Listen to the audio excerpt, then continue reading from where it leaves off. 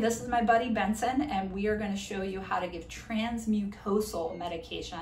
So thank you. In dogs, that is dexdomitor for thunderstorm anxiety, buprenorphine for pain, and some other issues. I want you to remember transmucosal, we don't want our friend to swallow. We actually want to paint the gums. So I've already shown you how to prepare the medication. Hello, Benson. I'm going to touch his face with it so he doesn't feel put off the first time. He's sitting and my body is on his right side.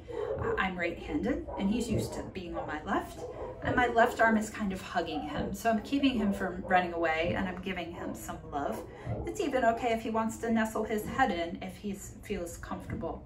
I'm going to take the syringe, and he has a lot of lip, so I'm going to use my finger to help me with that. Hi, yes, I love you too, Benson. Take your love from your puppy, it's a good thing. So I'm going to gently raise his lip using the syringe. If he has a lot of lip, you can use the finger and the syringe.